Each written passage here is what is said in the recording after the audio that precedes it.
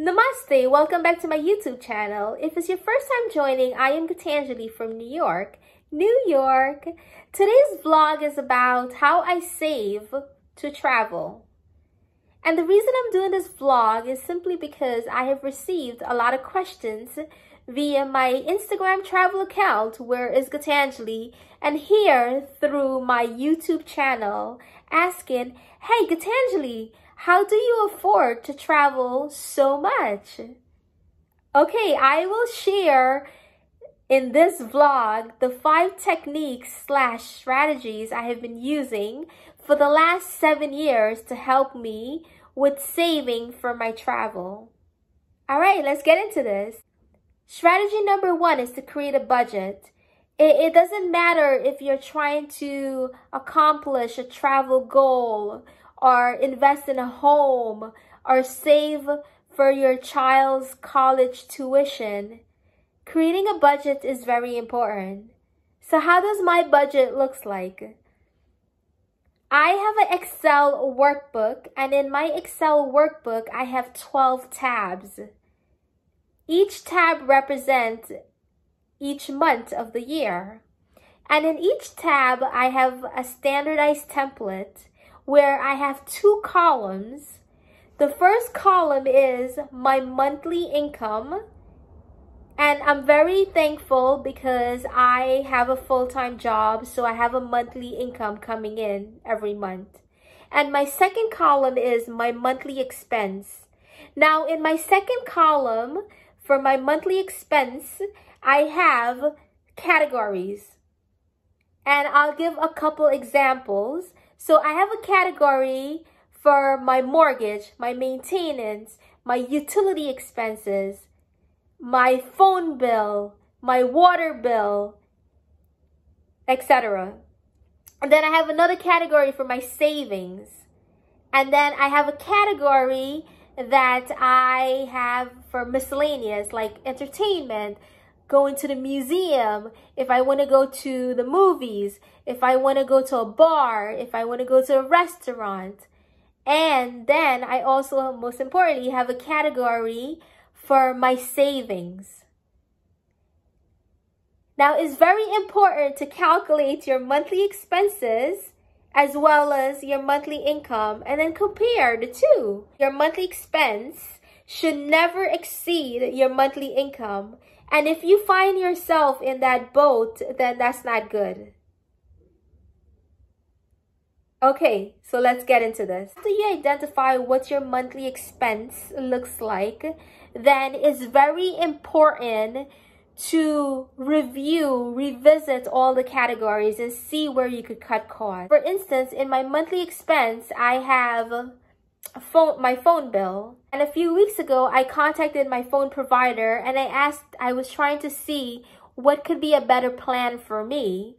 And I was able to get a family plan where I cut that bill in half. And the family plan is where I am able to share the data, my text messages, and my minutes with my father and my mother. So that extra cash I move into my travel savings bucket or category. So here the goal is to make sure that you revisit your expense and see how you could allocate or you could shift money around. Strategy number 2 is to live as a minimal. Shop less. Only buy things that you need. Growing up, my dad would give me $200 once a year, and I would get that money in August. And he would tell me, you know what, do whatever you want with that money. So that $200, I would need to use it to buy clothes, to buy new sneakers, to buy a book bag, and to buy school supplies that will last me for the whole year. So basically what I'm trying to say is that at a very young age, I was taught how to manage with little. And as I got older, I became very disciplined. When I started earning a paycheck, I was able to allocate that funds wisely. And now traveling is a very important goal for me. So I try to adapt the same strategy I learned as a child. And we're human, so we buy stuff out of emotional intelligence. But just look at the items and just don't buy it, because if traveling is a priority to you, then you do not need to invest that extra cash in something that will not add value to your life, whereas you could just invest that money in traveling and make memories and have it with you throughout this journey in life. Also, I would highly recommend you cancel all your subscription and your cable and your Amazon Premium. Pretty much you could get all of this stuff on YouTube or on Google. Strategy number 3 is learn to say no thank you to yourself. What do I mean by this? Living in New York City is very expensive. So going out on like a Friday night or any night in the week or on the weekend, it's expensive and it adds up. Sometimes going out on the weekend in a group to celebrate a friend's birthday, it could run you up to maybe $100 per person, because you have to pay for the friend, right? That person's birthday, as well as yourself, and tips, and you know, we go out, we have shots, we go crazy, and it adds up. Whereas you could just invest that money in going to like Colombia or going to Thailand and spend 2 or 3 days there, and you know, invest that $100 in, you know, food there for like 3 days. Basically what I'm saying is not to go out. If traveling is a priority to you and it's a goal you want to accomplish, it's something you desire, then you must sacrifice. So in this case, yeah, go out with your friend and celebrate, but maybe go for happy hour, have a drink or two, and go to a dive bar, or go during restaurant week where, you know, you have like options, deals you could choose from. Strategy number 4 is credit cards. So this strategy may not apply to everyone. It's very important to have very good credit or excellent credit in order for this strategy to be applicable to you. And I have invested in credit cards such as Expedia, where I would book all my trips through Expedia and I earn points there. Make sure you have the cash handy. When you get the credit card, pay off the bill and you earn the points as you go. And you could use these points to invest in future trips that you have, or maybe in a tour or a restaurant or the hotel. So do more research on that. Strategy number 5 is to invest in other gigs, but please be sure to consult with your human resources in your company to make sure you're not violating protocols, and also make sure that these gigs are not interfering with your full-time job, right? Because that's where your source of income comes from, your full-time job.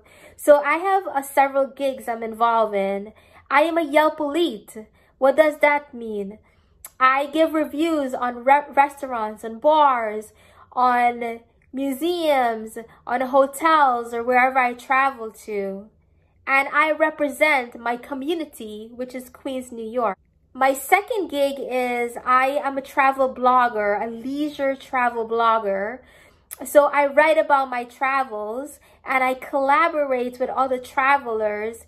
We exchange ideas, and if we stay at a hotel or if we travel through an airline, they pay for our trips, where in return we give reviews. Third gig is I am a tutor.